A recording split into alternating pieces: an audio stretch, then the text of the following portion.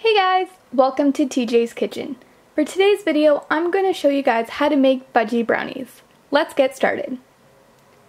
The things you will need will be 1 stick of butter, semi-sweet chocolate, I'm using baker's chocolate, flour, salt, and cocoa powder, white sugar and brown sugar, vanilla, 3 eggs, and milk chocolate chips. You're first going to start by melting your semi-sweet chocolate chips and butter in the microwave or in a pan on the stove and stir it until it comes together. After, let it cool to room temperature because you're going to be adding egg to it and you don't want to cook the egg. Then in a bowl with either a stand or hand mixer, put in your 2 sugars and your melted chocolate with butter and mix it until it combines.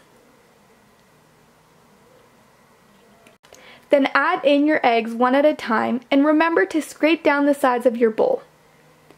Then add in your dry ingredients and don't overmix so that you don't get tough brownies.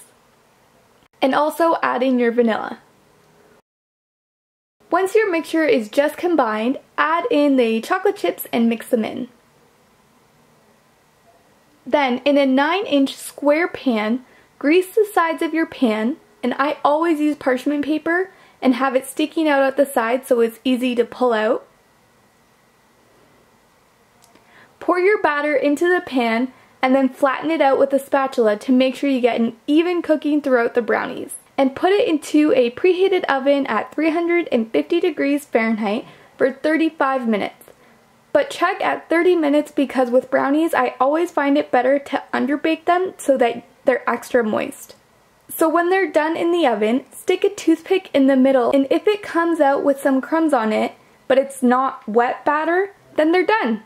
I hope you guys enjoyed this video. These were seriously so good. Don't forget to like and subscribe, and I'll see you guys next time on TJ's Kitchen. Thanks for watching. Bye!